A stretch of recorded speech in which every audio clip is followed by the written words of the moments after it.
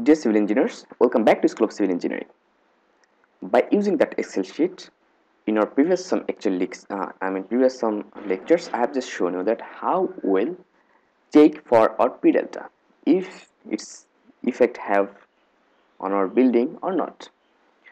Okay, so suppose we have P delta effect on our structure by chance. Okay, so then how we'll add that effect to Etabs, right? So before that you have to understand about some topic. So here, what is P delta effect, and P delta analysis parameter. So I'll suggest you please read that article. I will just adjusted that article link on description perfectly. So I just want to show something from here. P delta analysis parameter in Etabs. P delta analysis. Okay, P delta analysis parameter in Etabs. Now the question is, how will assign P delta analysis in Etabs? So there are two ways. The one is, initial P delta analysis may be specified in Etabs via P delta diff and then P delta option using either of the following two methods. So they have two methods. One, non-iterative based on mass, and iterative based on load case. So they have two methods. So if you use that option, the software will automatically consider the P delta effect with respect to its mass. But they have some drawback. Local buckling is not captured as effectively, right?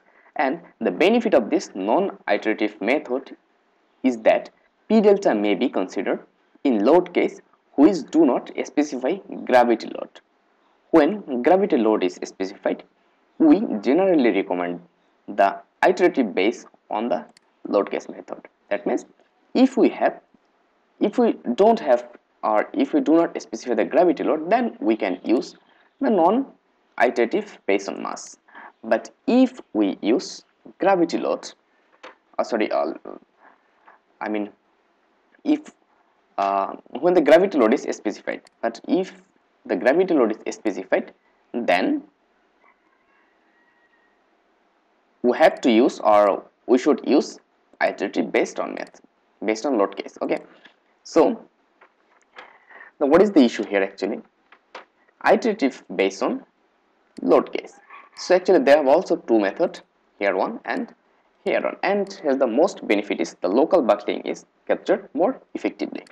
Okay, and here they have some combination for our that iterative base P delta effect.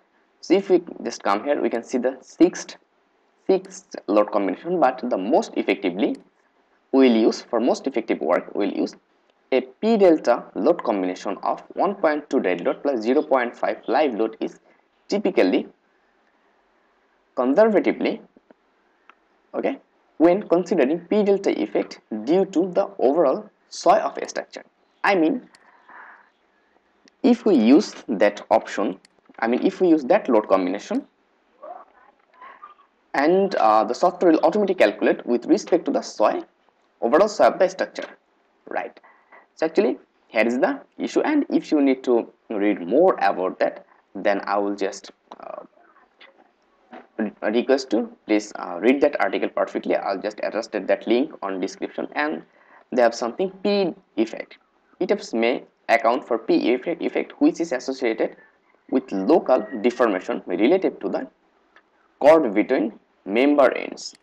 We do not recommend implementing this method because it is significantly increase computational time without providing the benefit of useful information.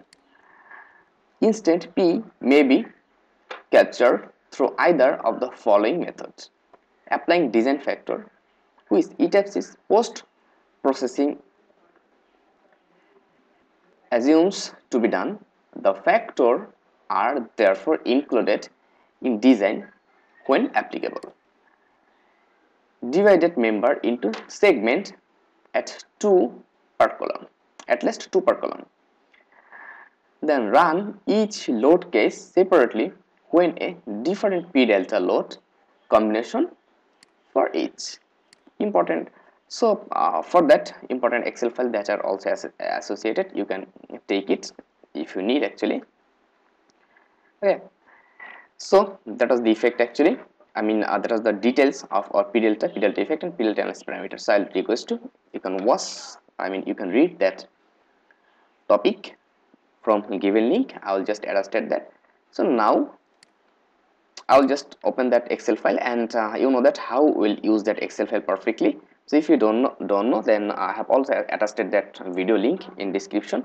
So I'll just minus, and now I'll open. And also this Excel file is free for the member of my channel, okay, who have joined as a member.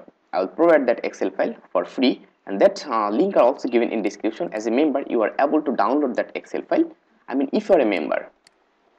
Okay, so here is our model. Now how we'll assign p delta effect actually? Simply come here, define, then p delta options, and from here they have two options: non iterative based on mass. So if you select that option, the software will automatically consider the p delta effect if required, and this is the most recommended option, iterative based on load. Okay, so here we will define our load combination as per our the recommended combination. So we'll consider 1.2 of dead load and 0.5 of live load.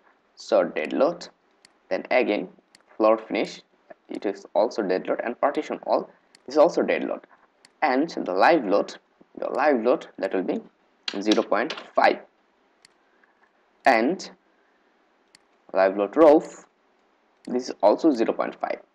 So it's done. Then okay, and after that simply you have to analyze, and nothing to do anything actually after that, because if they have any effect or if they have any issue, the software will automatically consider for that. Okay, and after that you have to, as usual, analysis. You have to as usual check the building. Suppose here there are different types of check: drift and soil limitation check, p delta check, soft story and soft story check, torsional irregularity check, the base shear check. And if you want to take that Excel file, you can get that Excel file from description. I have just provided that link for this. I have provided that link for Excel file. And also, if you're a member of my channel, then this Excel file is absolutely free for you. You can take that Excel file from description. So thank you. The link from description. So thank you very much. Stay connected till next video.